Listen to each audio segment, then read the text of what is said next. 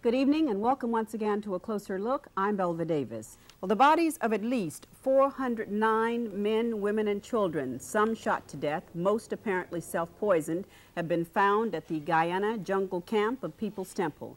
Among the bodies were those of the temple's fanatical founder, the Reverend Jim Jones, his wife, and at least one of their children.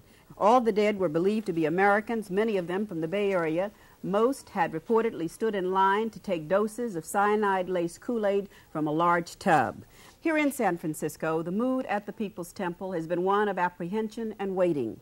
The temple members are waiting inside and a large press group outside. For the last 2 days, the People's Temple on O'Farrell Street in San Francisco here has been, like the Patty Hearst story, a media event. The crush of reporters, international, national, and local, has been met with virtual silence from the some 25 temple members left at the temple headquarters here. You know, there are families, there are loved ones, and how do you explain grief? You know, we feel, I mean, we're not monsters. I mean,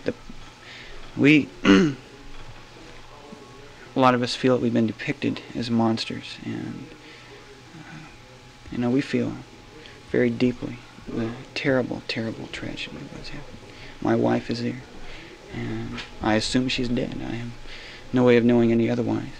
We hear today that more people have died, or we found more bodies, whatever. I don't think my life is ever going to be the same after this. I really don't. That won't change my devotion and commitment to serving humanity, trying to help bring about a better world.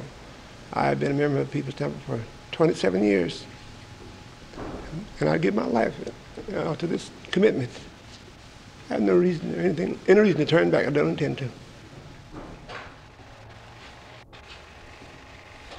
Are they disgusted with Jim Jones right now, what he did, the people inside the headquarters here? The people here inside of the headquarters did not know what had happened until I related to them what I've been relating to you. And they're in a state of shock, and they don't know what to say and what to think. You understand that these men and women here have been dedicated, and they've been dedicated to the cause of socialism, to a better way of life, and this comes to them as a complete shock and a surprise. Jim Jones was completely insane, and for just prior to a visit by Congressman Leo Ryan, if I would have made a drastic stand against People's Temple, I felt that what actually happened on the 18th of November might have been precipitated at an earlier time. He was a complete maniac, and to feel undue pressure at that time I thought would be immoral on my part. I wouldn't over-exaggerate his political influence, simply say that he was a person that most public officials made it a point to visit and talk to, and I'm sure all of them found him to be the kind of man I did at that time. Again, what has happened between then and now is only God knows. The State Department hasn't released any information on the People's Temple dead, but one official in Washington told me today that perhaps as many as 200 of those dead are children between the ages of 5 and 18.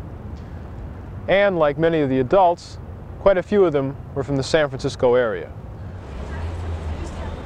I'm just saddened by the loss of Jonestown, really.